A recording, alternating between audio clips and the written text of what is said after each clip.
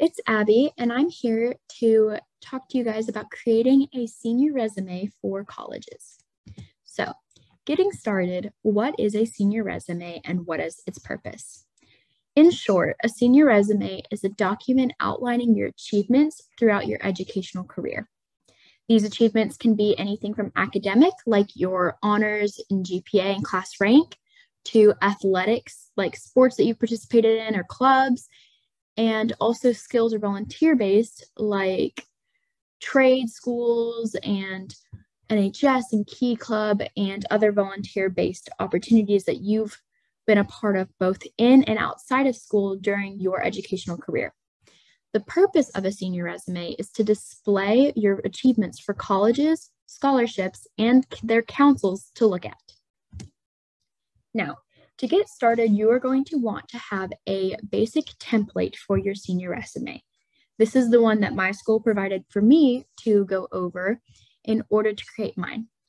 So you're going to want to title your page with your email address, your state and city, and if you have a URL to like a personal page that kind of goes more in brief with it, you could add that. I chose not to. And this just allows them to contact you and to know what area you are coming from in a straight in their face manner so that they see it right away. I also included my first and last name at the top of the page just to show them who owns the document and to remind them at the top that it is mine, as sometimes emails don't specify names. So your first section of your resume is going to be your education. And this is kind of just like your background information that kind of is directly what colleges look at the most. It's the straight from your transcript information. And this includes the high school that you attended. So again, this is an example. So I don't go to this high school, but an example would be Santa Monica High School in Santa Monica, California. You're going to put the grade that you are currently in. And then you are going to put your GPA, which is preferably going to be out of a 4.0 scale since most colleges look at that. However, if you do go off of a different scale, it would be beneficial for you to note what kind of scale you are using and what kind of scale your state uses. And then also to include your unweighted if it is weighted. So if you have a weighted GPA, I would include both weighted and unweighted and specify which is which so that it's very easy for them to see. The next thing that you're going to mention in this education category is your honors. So this would include if you are part of any of the nationally recognized honor societies, which can be named for just the general National Honor Society. Then there's also foreign language ones and artistic ones. So there's ones for art, there's ones for Spanish, for French, and etc. Moving on. And you should know whether or not you are part of those, as your school should have mentioned it earlier on in the year. The last thing in this section is going to be the clubs that you are in. This is just kind of an overview. You'll later go into detail. So a nice little list is preferable for this. So for example, here they put the yearbook, the newspaper, and the Spanish club. And you're just going to list all these, no brief descriptions or anything, because that'll be later on. And then moving on, you are going to go under the major achievements tab. And under the major achievements, you're going to take your clubs, activities, jobs, sports, volunteer work that you maybe have mentioned before in a brief list, and you're going to explain them into detail. So you're going to want to list what you are a part of at the top. So for an example, yearbook club, your position on that event. So if you were sport, you would say that you were a part of the team.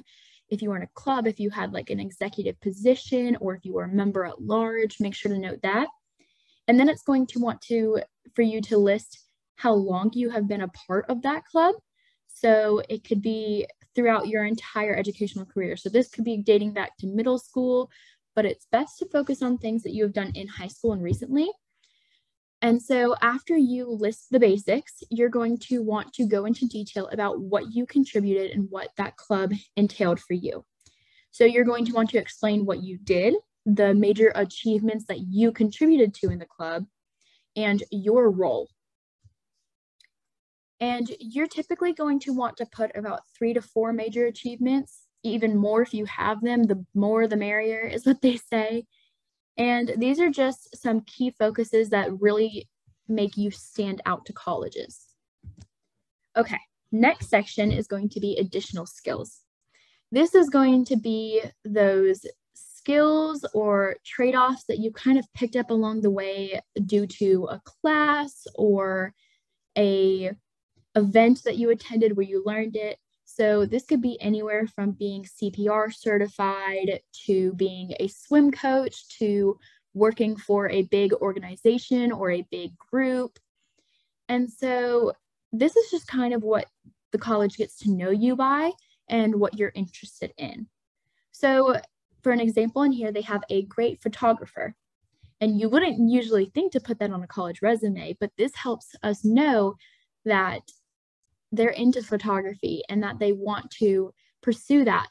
And so this is just a good little section to put what you're interested in and to put the different things that you have learned and the different skills and trades that you've picked up over the years.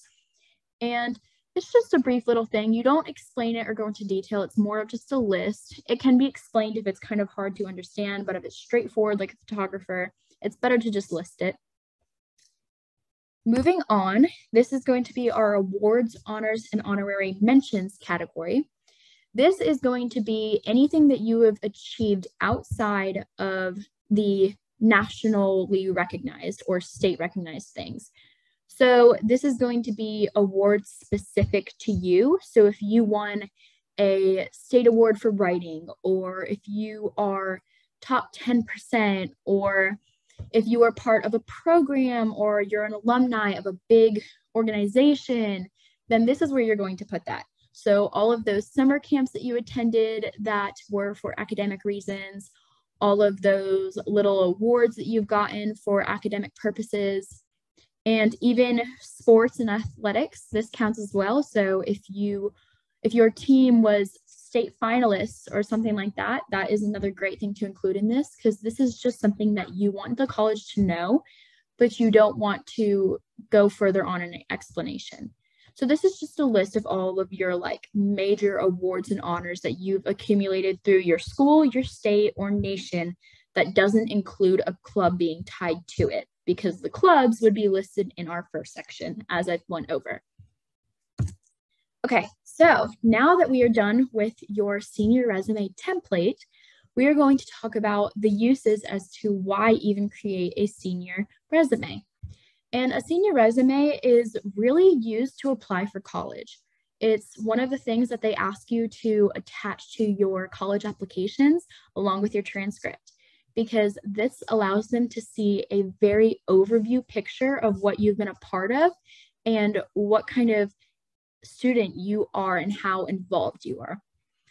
Besides college, it can also be used for internships, scholarships, and programs within a college. And by that, I mean that if you are looking for an internship in your field of work, they are going to look at your resume and see what you have been doing and if you are a right fit for their program. For scholarships, resumes have a big influence as to who is being furthered along and more considered for a scholarship based on what you have to contribute to the school and contribute to your community. For programs within a college, resumes may be looked at for different clubs and different societies, like if there's an honors college or a volunteer-based college or some other academic program in your college that's harder to get into, they most likely will want a resume from you that is a brief overview of your achievements. Another use is for on-campus work opportunities.